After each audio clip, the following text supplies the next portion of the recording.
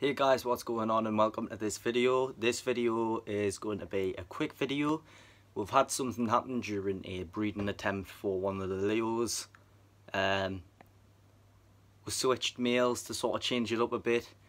Well, one of the males didn't actually like one of the females, unfortunately, so they ended up fighting. Now the female has somewhat of a crushed slash cut up tail, as well as a cut along the side of her neck and slightly underneath her neck. Not too deep, thank God. The tail does look like it's the worst, but the tails are just a load of fat, which is probably why.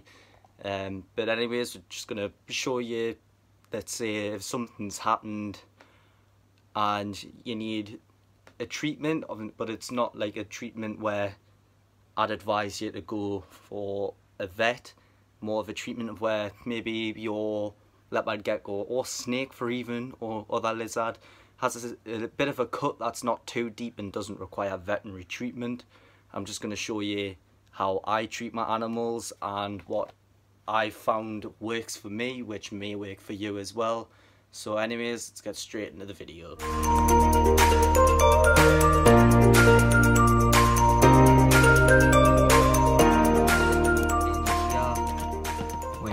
Female, if I can just find it.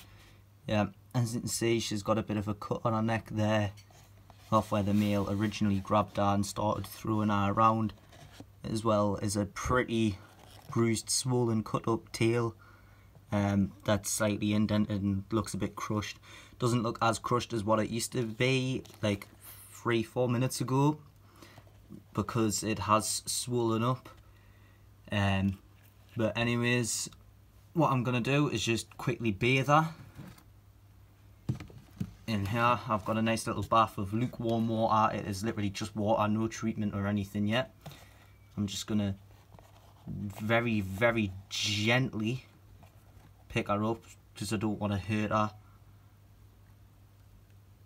Just place her in the bath. Oh, she doesn't like that. Get your head out from under. Oh, there. I'll just hold her still. She really does not like the bath.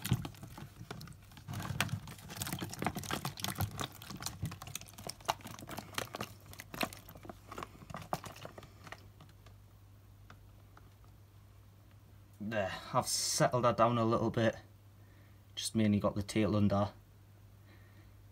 As you can tell, she started rolling. The water isn't too deep actually. It's around the height you'd need it to be if you were to bathe the gecko. She's just currently in a bit of stress and she didn't like that. But now that I've sort of soaked her for a little bit, I'm just going to keep her there because the tail's my main issue. Basically the reason she would have had a little freak out there is, although she climbed into the water, her instant reaction would have been, oh no, I'm going to drown. But I've managed to calm her down a little bit and stop her rolling. No extra damage has been done there, luckily. Just gonna have her sit here. She can crawl up under my hand when she's done.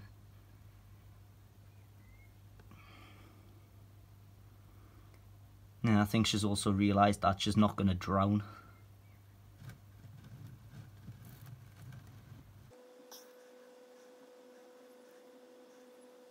Just leave her sitting there like that, and I'll just fast forward to the next part when I get her out. Right guys, so she's done in the bath there. She's quite stressed actually, because it doesn't surprise us, but when I took her out of the bath she was making noises. She wasn't like screaming or anything to say she was super stressed. But what I've got is just some sterile cotton pads. What I am going to do is get a couple out. I'm just going to soak them in lukewarm water. I just got 3 there. First one, just going to take out now. Give it a bit of a squeeze. So there you've got a damp cloth like that. I'm just going to fold it up like that and just gently touch the areas where she's cut.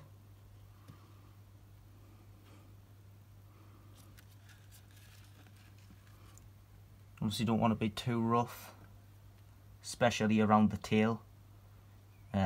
Just going to gently touch that area because you can see where there is some exposed fat. Try to get underneath it. She's got a big cut there, as you can tell. Very, very gently get under there as well. The tail, in my opinion, here is definitely the most important. She will actually, that'll heal no problem at all, the bit on the tail, although it does look like there's quite a bit of damage there.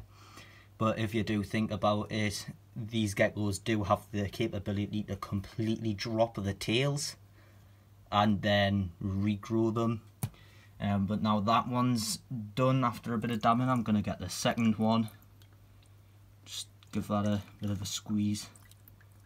Get all the water out. And then do the same with the second one. Just gently.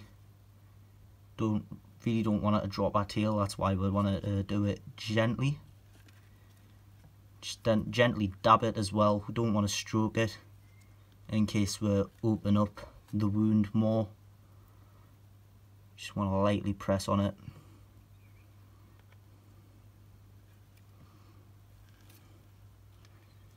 And then I'll just get the bit on her neck again.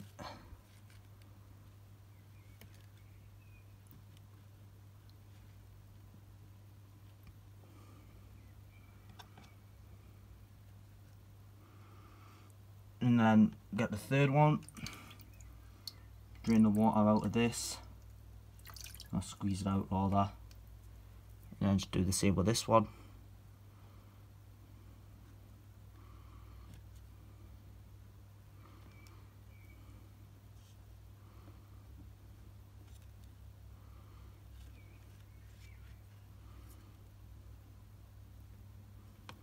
You can see down the bottom of her tail there where it's all red, it's quite cut up. It's just an entire chunk of loose fat. Just keep it sterile, keep it clean, and it should heal no problem. But now that's done, I'm going to take another cotton swab thing, bit of cotton there, and I'm just going to place that in the water, take it out, not leave it to soak. Get rid of any excess water, and then get some Tamodine, which is a veterinary wound and skin cleanser for reptiles and tortoises.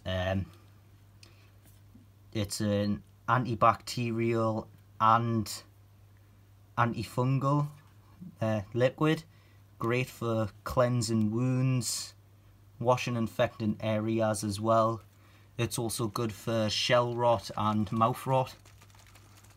Anyways, just give the bottle a shake up, take the lid off, just dab this on top, and then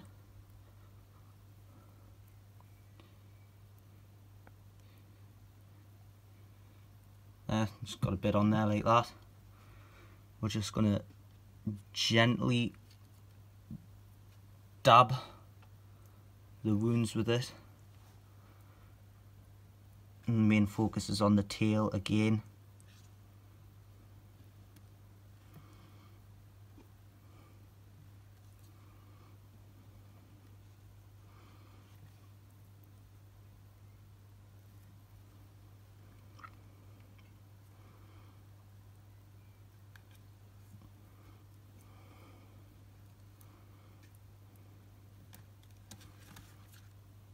Stay in there, good girl. There, see, it's not that bad, is it? Where you going? Past that neck. Just get her neck as well. Oh, she's climbing out. Come on, because I don't want to touch you. Cut on your tail.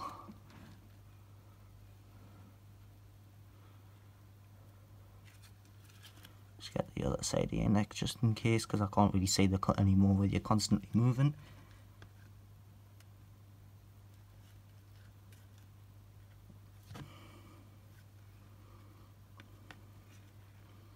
Get under your neck as well, since there was a minor cut under your neck.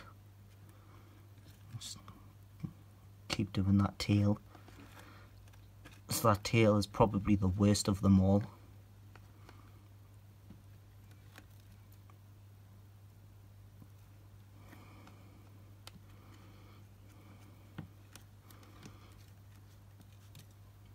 And you're not climbing out. There, and then, so that's it. I'm just going to leave it there, and I'll set up a small, basic hospital tub, slightly larger than this, and we'll keep an eye on that for the meantime. So I'll be right back. Alright guys, so this is what I've got set up so far. It's basically a drawer from a shelving system, which I've just put right there on the table. There's no water bowl in at the minute. I'm gonna quickly get one of them up. I'm just want to get the female in. No hide either, because I do want to keep a monitor on her over the next few hours. If she's doing alright within a good few hours time, then I'll put a hide in so she feels more secure. But I am not really too bothered about the hide. Obviously I want to keep an eye on her for the next couple of hours, and also it's going in a shelf which is quite dark. So I'll just gently pick the female up and we'll place her in. Yeah, the other thing as well, I kind of ran out of kitchen roll, which I did not know until now when I went to go grab it. But yeah, so I've just used toilet roll instead, sterile, fresh out the packet, so it'll do until I can grab some kitchen roll.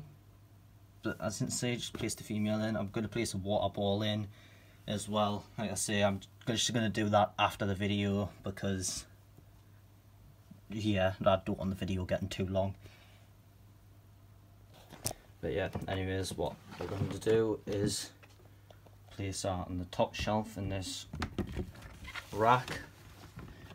What I usually do is, when it's not breeding season, have a male there and a male there, and then I've always got one spare for a hospital tank during the breeding season. And obviously because the males are in, I can put a female in one of them, or just keep the female in the thing, because I do have the females on bare bottom.